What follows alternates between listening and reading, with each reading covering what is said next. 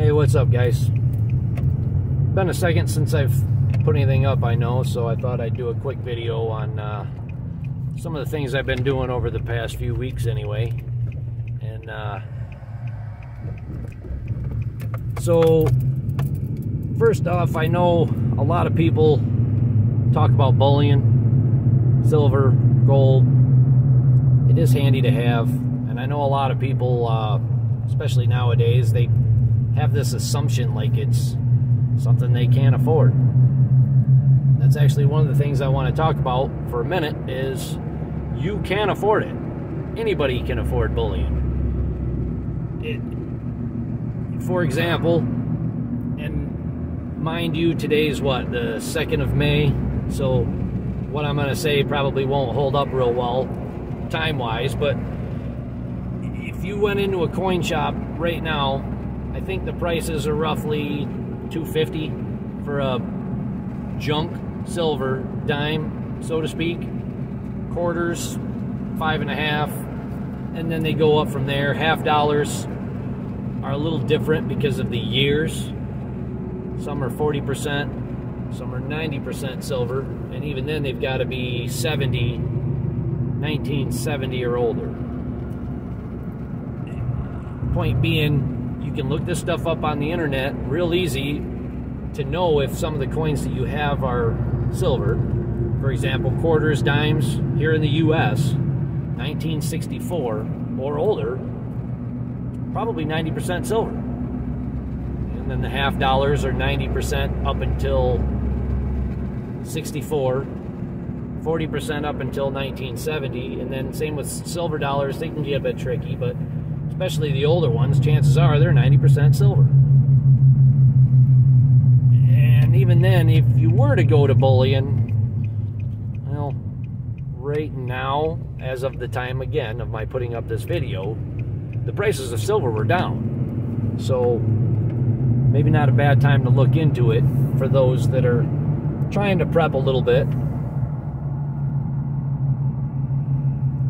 And I'm also going to tell you that you don't have to be a prepper to buy bullion, guys.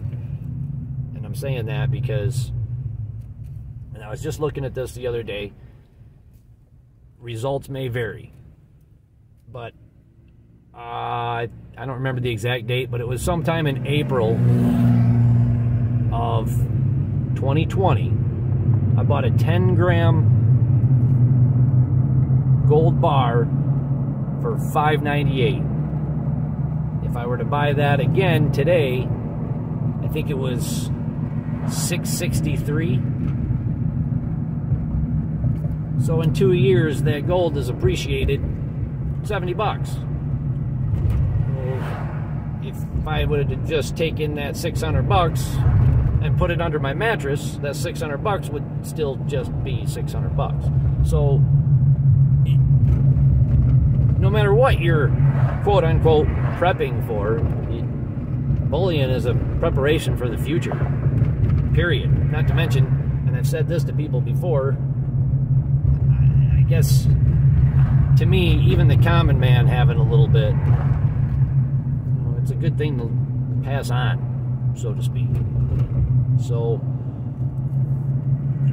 I hope you take that, maybe look up your local coin shop and see if you can even just buy it in small increments of dime size pieces of silver. It still works. And on that note, another piece of prepping advice, so to speak. I'm not a big antique shop type of person, but over the past week I kind of started hitting some up. A buddy of mine kind of got me into it. Well, I'll admit this, guys. Once you start looking around, take kitchen appliances, not necessarily appliances, but kitchen equipment. If you use it on a regular basis and it uses electricity, chances are there's an older version that doesn't. And I'm only bringing that up because I did kind of notice the antique shops were pretty good places to look for stuff like that. Just as an example, and I'm not saying this is a killer deal, but I ended up buying a Dutch oven. And what did I pay? 45 bucks for a Dutch oven. It's a pretty nice Dutch oven for 45 bucks. I'm not saying it's a steal, but it was cheaper than buying brand new. And I've always wanted a Dutch oven. I've never had one. I thought that would come in pretty handy. And for 45 bucks, I can't really argue. They had a lot of little things, you know, especially knives, hatchets, stuff like that. A lot of that stuff I'm not going to say is a great deal, but I suppose it depends on the shop you're walking into. So when it comes to doing antique shop type of stuff, sorry guys, trying to finish my smoke, drive home and all of the above, but when it comes to that kind of stuff, that's the kind of stuff you need to know yourself to an extent of what you're buying.